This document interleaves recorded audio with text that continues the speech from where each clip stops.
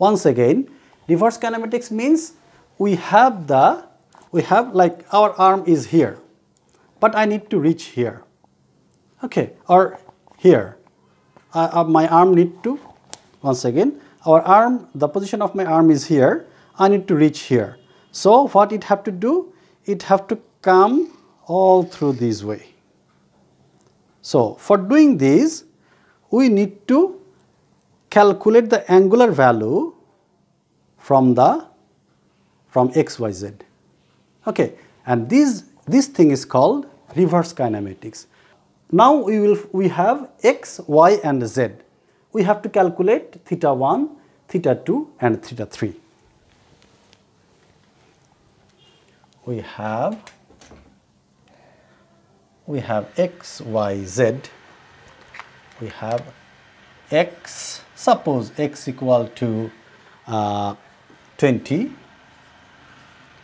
y equal to, let's consider 25, and z equal to, let us consider it 30. What should be the value of theta 1? What should be the value of theta 2? What should be the value of theta 3? Now we are considering our example in this way, like our arm should be always look on horizontal, okay, look toward the servicing, okay. So let me redraw the thing again. We have the L1, L2, L3 and D2 the same thing, okay. This is the same for our Manipulator-3 project.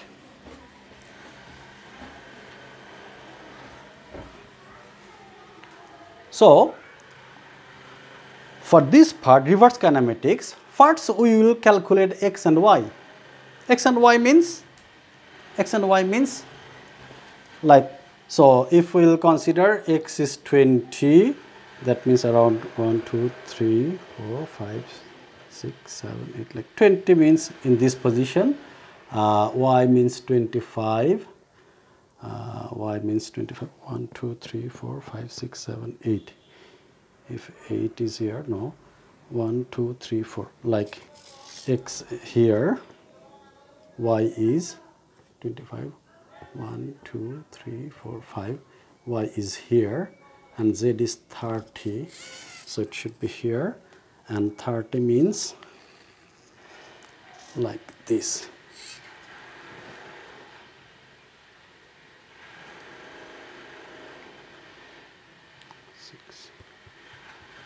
Right. Okay, so like this one, we know x is 20, suppose x is 20, y is 25, and z is 30. Now we would like to calculate theta 1, that means the theta of this base.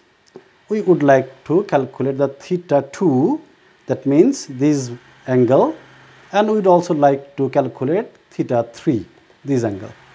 Okay, so let's go to the equation, or let's go to the trigonometry again. So first we have to look from the top. Okay, so if we look from the top, this is x, this is y, and this is our arm. So our arm have three parts. One is L1, another one is L2, and another one is L3. So if we would like to calculate this angle, and this is x, y. We know the x, y value. X is 20, y is 25. So if we want to find this angle, we need to find the length of this part. Okay. So to find the length of this, let us consider as D1, and this part is L3. I am coming to D1 later. So D1 plus L3, D1 plus L3 equal to root over x square plus y square. You can find the value easily. Now we need to calculate this theta, okay? By using sine formula or cos rule, we can easily find it. If we use cos theta, that means this one is theta 1. So cos theta 1 equal to x by this part. So yeah, x by d1 plus L3. We found the value of d1 plus L3 from the previous one. So now theta 1 is cos inverse x divided by d1 plus L3. So we got the value of theta. Now we are going backward, okay, reversely. So first we calculated this one. Now we will calculate L1 and L2. Okay, so this part is the direct distance of theta 1 point to theta 3 point. That means the direct distance of L1, L2. Actually, this one is L1, L2. Now let us draw the picture of the whole arm. This is ground. Let us consider the height of this point is D2. Here is our x. Okay, let me give a bit more value.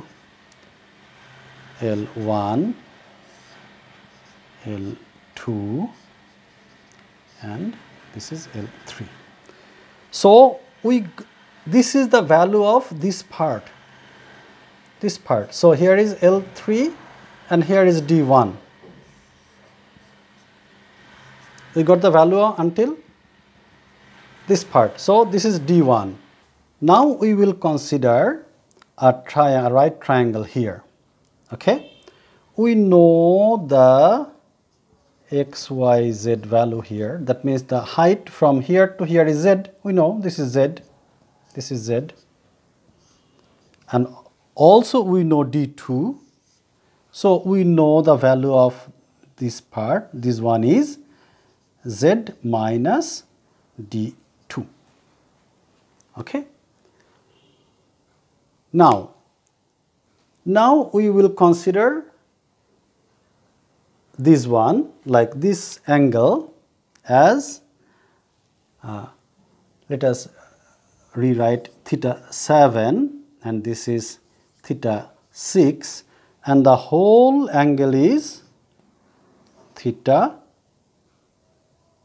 2. So theta 2 is theta 6 plus theta 7. Now we will calculate theta 7. Okay. But before calculating theta 7, let us calculate the value of this one. Okay, let us name it as D6 for this equation.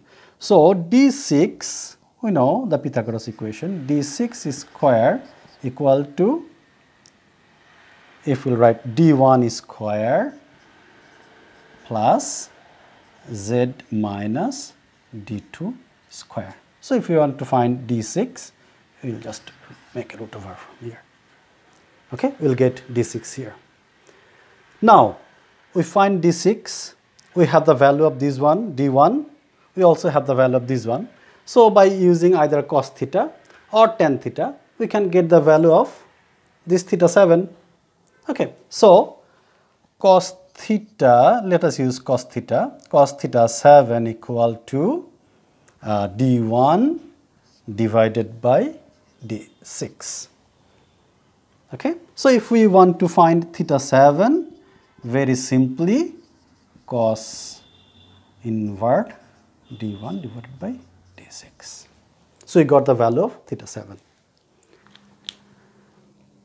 Now we have the value of D6, theta 7, this part and this part also.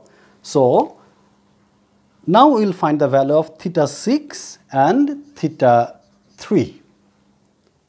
Okay, so according to our trigonometric equation, cos sine trigonometric equation, if we'll consider theta 3 here, that means B means d6. Okay, so d6 square equal to L1 square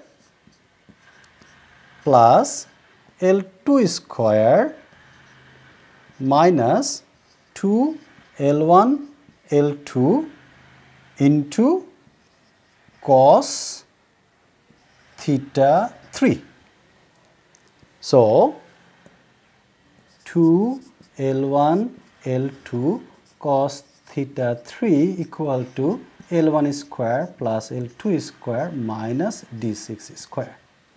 So now if I will take it right side, divided by 2 L1 L2. So theta 3 is cos L1 square plus L2 square minus d6 square divided by 2 L1 L2. Now we got theta 3. Okay. So if we want to find theta 6, this is the same calculation, the same equation. We will use the same equation. Instead of d6, it will become L2. Okay. And L1 is L1, but L2 will become d6. Okay, so d6 and L2 will replace the position.